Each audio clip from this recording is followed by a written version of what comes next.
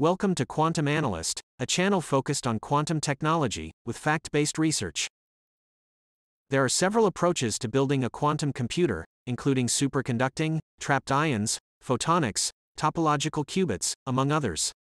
Notably, silicon-based quantum computing has been gaining traction in recent years, with at least 7 companies championing this method. In this video, I'll guide you through each of these 7 companies, helping you gain a comprehensive understanding of the quantum computing landscape and aiding your investment decisions.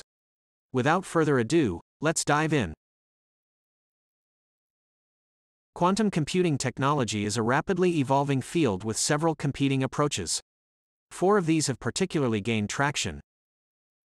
Superconducting. Currently the most advanced, this approach is championed by industry giants like Google, IBM, and Rigetti.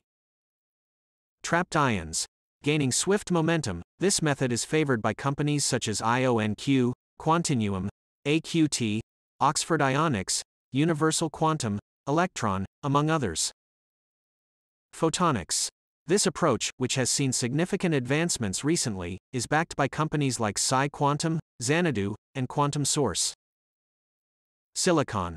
While not as renowned as the others, this approach is rapidly gaining interest. At least 7 companies, and counting, are venturing down this path. Among the 7 companies, by domicile country, 2 from Australia, 1 from the UK, 1 from Ireland, 1 from Canada, 1 from Japan, and 1 from the US. By history, 5 startups and 2 established companies. Interestingly, all 5 startups are university spinouts. Now, let's dig into them one by one. The first company is Silicon Quantum Computing, SQC, from Australia. It is based in Sydney, founded in 2017 as a spin-out from the University of New South Wales, UNSW. The company is led by Professor Michelle Simmons, a renowned figure in the atomic electronics field. Her team has developed the world's first single-atom transistor, the world's narrowest conducting wires, and more. The company has outlined its short, medium, and long-term goals. In the short term, the company plans to deliver an atomic-scale integrated circuit in 2023. In the medium and long term, the company aims to deliver a 100-qubit quantum processor in 2028 and an error-corrected quantum computer by 2033. Based on the company's statements, they have completed 2 funding rounds. In 2017, they secured $83 million in seed capital. By July 2023, they had raised $50.4 million of the planned $130 million from their Series A round, valuing the company at $195.3 million. The second company, Dirac, also hails from Australia. In fact, Dirac is a spin-off from Silicon Quantum Computing. Founded in May 2022, it is led by Professor Andrew Jorick, whose team is affiliated with the University of New South Wales. Dirac's launch was facilitated by Electus Capital, an investment company. They supported Dirac by acquiring the silicon CMOS-related intellectual property and capital equipment from Silicon Quantum Computing. The company's name, Dirac, is believed to be a nod to Paul Dirac, the English theoretical physicist who shared the 1933 Nobel Prize in Physics with Erwin Schrödinger. Dirac believes that a quantum computer will need billions of qubits to be useful, and that the silicon approach is the best way to achieve this scale. Dirac also believes that the silicon approach has several advantages over other methods such as superconducting, photonics, and ion traps, because it is much smaller, qubits can be moved around, can tolerate heating effects, and errors are easier to correct. The company envisions that, over the next 10 years, our Dirac chips will progress from prototypes to working silicon quantum processor chips at nanometer scales that other quantum bit technologies will never achieve. Funding-wise, Electus Capital is currently Dirac's largest shareholder. Electus helped Dirac launch by acquiring the necessary intellectual property from Silicon Quantum Computing. According to Dirac's news archive, in July 2023, the company received $3 million grants from the Australian government and the NSW government, respectively. The third company is Quantum Motion, from UK. The company was founded in 2017 by scientists John Morton at University College London and Simon Benjamin at the University of Oxford. Quantum Motion believes that chips similar to those in a phone will perform true quantum computing. The company's goal is to fast-track the development of truly fault-tolerant quantum computers and reach 1 million qubits and beyond by leveraging existing knowledge in device fabrication within the trillion-dollar silicon industry. Quantum Motion is still in the prototype development phase and has not yet announced any commercial products. Funding-wise, the company announced in February 2023 that it had raised £42 million in equity funding, led by Bosch Ventures. This brings Quantum Motion's total funding to £62 million, including over £20 million in previous equity and grant funding. The fourth company is Equal One from Ireland. The company is a spin-out of University College Dublin. It focuses on integrating a complete quantum computing system into a single chip, which they call QSOC, with the vision of building desktop quantum computers. Equal One believes that silicon is the only technology capable of scaling qubits to achieve quantum advantage, and that foundry silicon is the only viable commercial option. The company has successfully demonstrated silicon spin qubits using a standard foundry process.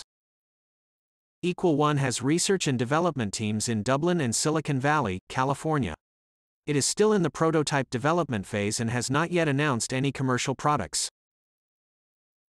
Funding-wise, the company has secured €20 million in blended, grant and equity funding from the European Innovation Council and venture capital funding from several venture capital firms. The fifth company is Photonics, from Canada.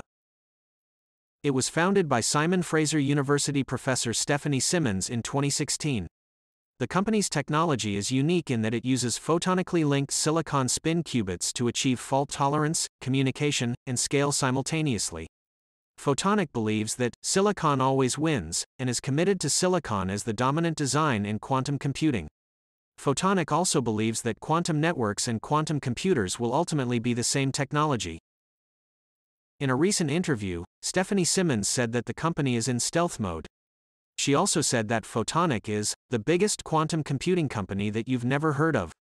And now the company has more than 100 people. In terms of funding, there is no official disclosure, but Simmons said that the company has enough resources to develop its technology. The sixth company is Hitachi from Japan. Hitachi is a multinational conglomerate headquartered in Tokyo, founded in 1910. Over the decades, Hitachi has diversified its operations to encompass a wide range of businesses. In the latest Fortune Global 500 list, Hitachi ranked 153 globally and 11 among Japanese companies, with a revenue of $80 billion and over 300,000 employees worldwide. In Hitachi's 2024 midterm management plan, the company sets a goal of developing a 1 megabit class silicon quantum computer by FY 2030. Hitachi has been working on this goal for years, leveraging its strong expertise in electronics research and collaborating with many outside research institutions. Hitachi has been making progress towards developing a silicon quantum computer. On June 12, 2023, the company announced that it had proposed and confirmed the effectiveness of a shuttling qubit method for efficiently controlling qubits, with the goal of practical implementation. Hitachi has also begun developing a quantum operating system suited to control of a quantum computer, including one that adopts the proposed technology. The last one is Intel, from the United States. Given Intel's pioneering role in silicon computing for over half a century, it's no surprise they've opted for the silicon approach in quantum computing. At the Intel Innovation event on September 19, 2023, Intel CEO Pat Gelsinger said, "Our approach is different. We are using silicon. We are the only company working on silicon qubits and using the same process and materials that we're already using, tweaking them a little bit, to create leading-edge qubits. If we get this working, we can do it at scale." On June 15, 2023, Intel announced its latest quantum research chip, Tunnel Falls, a 12-qubit silicon chip. This represents Intel's most advanced technology in the quantum computing space, and it is about 1 million times smaller than alternative approaches. They plan to launch a next-generation chip next year. Final thought. While the silicon approach to quantum computing entered the scene later than methods like superconducting or trapped ions, it's clearly gaining traction. This momentum is evident from the increasing number of global companies adopting this approach, the influx of capital investments, and the collaborative efforts of governments. Given these indicators, there's a strong case for the silicon approach to evolve rapidly and achieve significant breakthroughs. However, the silicon method presents a higher entry barrier. It demands not only foundational research breakthroughs but also expertise in semiconductor design and advanced fabrication capabilities. For instance, the cutting-edge EUV lithography systems from ASML, pivotal in current commercial production, come with a staggering price tag of over $340 million each. Moreover, their global availability is limited to a handful of foundries. Intel has already used EUV machines in its Tunnel Falls chip. Despite the challenges, I anticipate that the silicon approach will have huge potential, especially in terms of scalability. It is an approach that every watcher of the quantum computing industry needs to keep an eye on. That concludes today's video. Please leave any comments or feedback below. If you feel you've learned something new, please like and subscribe. Your support is greatly appreciated and will help me continue creating content. Thank you.